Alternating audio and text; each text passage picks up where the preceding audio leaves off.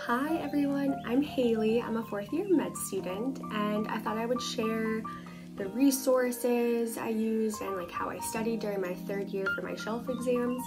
I feel like third year is kind of a weird year because no one really gives you a lot of direction or how to prepare. So hopefully this video is helpful for you. So my biggest advice is to start studying as soon as you start a rotation. Don't do what I did. My first rotation was surgery and I had just come off of like step 1, complex 1 studying, finished that exam and went right into a surgery rotation, and I took like a week off of studying for surgery, and my score obviously reflected that. So if you can start studying that first or second day, obviously if you need a couple days to adjust to the rotation, go ahead and take that, but it's going to be very helpful to keep you on track and so you don't fall behind, to start studying as soon as possible when you start a new rotation. So resources, so practice questions are huge. I used UWorld and I also used AMBOSS. I liked both of them. Obviously everyone uses UWorld, everyone talks about it, but AMBOSS had a lot of great questions, and I noticed that once I started incorporating AMBOSS questions into my studying, I felt like my scores were improving a lot more. The next thing to do would be, whichever question bank you're using, divide the total number of questions you have for that rotation. So let's say you're on your psych rotation or OB-GYN rotation, and you take your number of questions, divide it up by how many days you're on that rotation, and then do that many questions a day if possible. I think that will help create a good study plan, a good study schedule for you to keep you on track.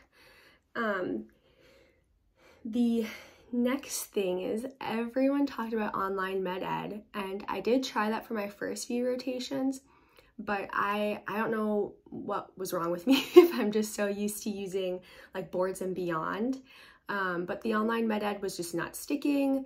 I didn't like that he was writing on a whiteboard. I know that you can buy their study notes, but I just didn't. So I ended up using Boards and Beyond, and I bought their White Companion book, which is a great resource for shelf exams and, you know, step 2, step 3 prep. So I recommend that. That just worked for me. I just didn't like online med ed, and Boards and Beyond worked a lot better. So do what works for you. You can try out a few different things and just see what works best. The next thing is that I did use the online med ed study schedule for some of my rotations. If you go to their website, they have like a calendar, and they'll pick out like what lectures to watch each day, which was great. So I did that, but then I would watch like Boards and Beyond videos instead. So that was helpful in making a study schedule. The next thing that I would recommend is to do the NVME practice exams. I go to a DO school, but my school had us do NVME shelf exams, not the NBOME exams, which was great for step 2 prep. So I would pay for the exams. I think they're $20. I would try to do 2 for each rotation, depending on how long that rotation is, maybe more, maybe up to 3, just to make sure that you're learning and improving. I felt like I did see some repeat questions or concepts on the practice exams and then on like my actual NVME exam. I don't think they're the exact same questions, but they're obviously the same concepts and ideas. So definitely check those out, because those are going to hopefully be the most accurate for the exam. Try to do, you know, 1 a week if possible, 1 every other week, again, depending on how long your rotation is. Another thing that I felt really helpful, and I wish I would have done this sooner, is watching Dr. High Yield on YouTube. He has great review videos. Some of them are a little long, but you know, he'll go over all of the stuff or like high yield concepts for each shelf exam. So like I was saying, I watched Dr. High Yield on YouTube. I would watch him like while I was on the treadmill, biking, whatever, just had the video playing on YouTube. I know a lot of my classmates would listen to his like lecture, his high yield review while they were driving. Just pull up the YouTube video. You don't watch it while you're driving, obviously, but just listening to it is helpful. So I liked watching that because it was a very quick review, very high yield concepts, things like that. And he has a lot of great tricks and memorization tools to help you pull out that info while you're taking the exam.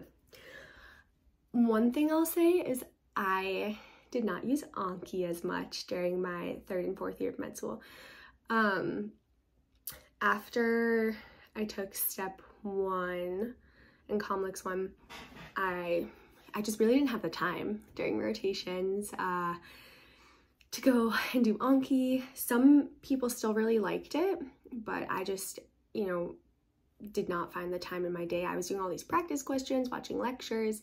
And so if you're someone like me and you're like, oh, should I keep trying to do Anki or not?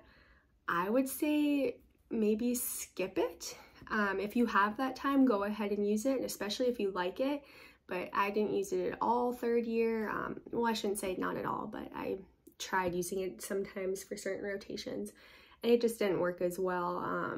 It's better to do practice questions and get through all that material versus trying to just do flashcards.